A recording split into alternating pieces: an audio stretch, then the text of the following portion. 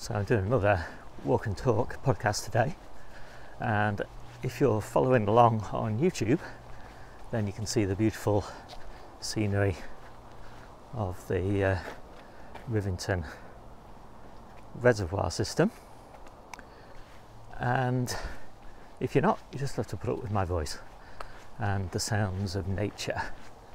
So today I wanted to talk about the dopamine system in the brain and how gardening makes maximum use of that amazing feel-good chemical system in the brain. So everybody knows of dopamine as the feel-good chemical, and most people tend to think of that as the chemical that's released in the brain when good things happen. Actually, it's the chemical that's released in the brain in anticipation of good things happening. And that makes all the difference when it comes to gardening.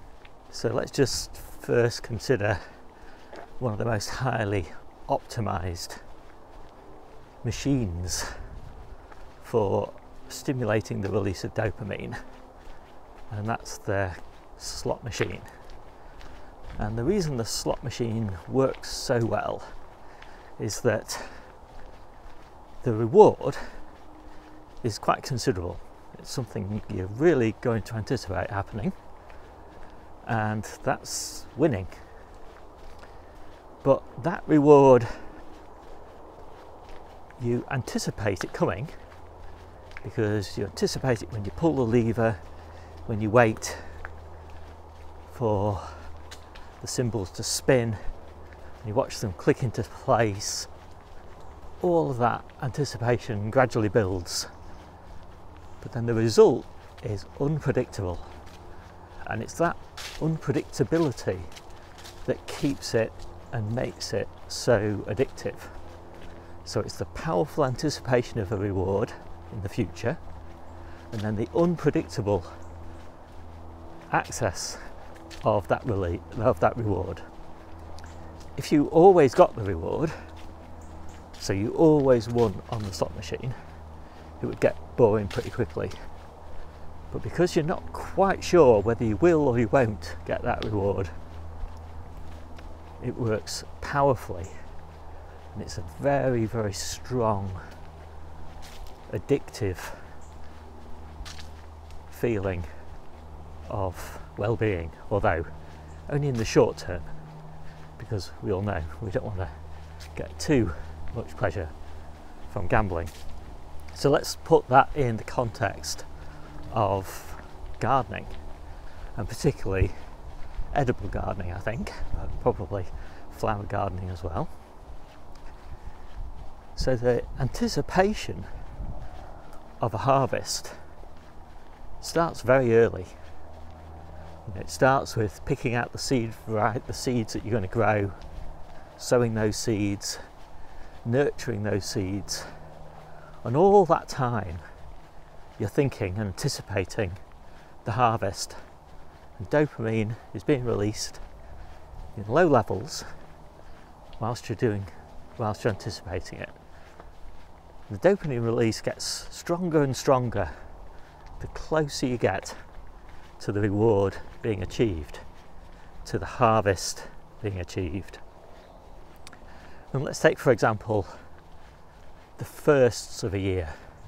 So the first peas, first sugar snap peas, or the first strawberries. And you see those first flowers and you think, maybe next week I'll be picking peas. But no, they're not ready. So the reward isn't delivered, the anticipation's there, but it's unpredictable. Is it going to be this week? Is it going to be next week? Is it going to be tomorrow? Is it going to be the next day? And then finally you get that first taste of pea, or you see that first flush of red on that first strawberry, or that first little embryonic little cauliflower bud, little cauliflower flower. And you think, oh, it won't be long now.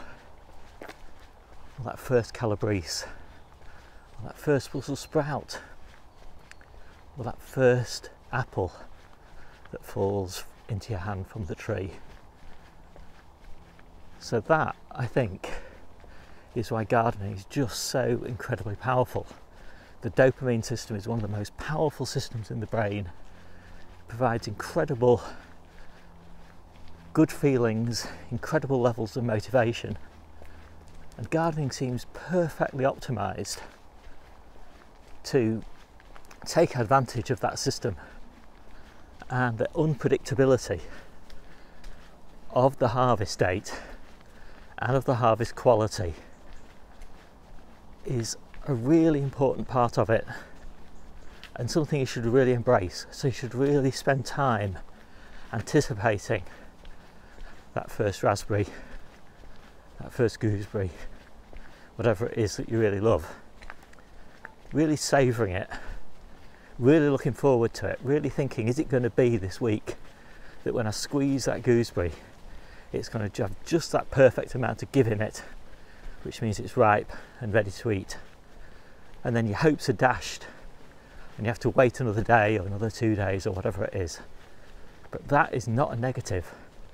It's that anticipation and disappointment which really maximises the dopamine system and keeps it active, and keeps it rewarding you day after day, year after year.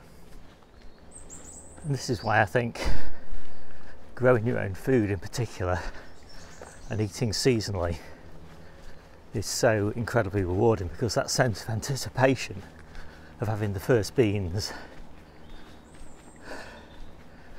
or the first radish or the first strawberries, or whatever it is really quite considerable when you haven't eaten them for quite a few months, and when you don't have the option of going to the shops.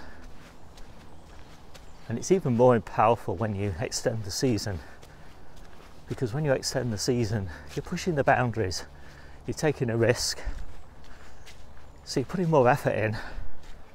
That means the reward feels that little bit greater, but also it's even more unpredictable. You know, when you grow things in season, everybody gets that first strawberry at the same time. But when you extend the season, especially when you go early in the season, and you're thinking, is it going to be the middle of May or the end of May or early June, depending on the weather and how good you are as a grower, and yeah, it just makes that unpredictability element of it that little bit more powerful. So anyway, hope you like that little bit of neuroscience. My name's Steve. This is the Seaside Kitchen Garden and Allotment channel if you're watching it, and it's a bonus episode of the Gardening Week podcast if you're listening to it. I'm going to sit down and edit this video and enjoy the view.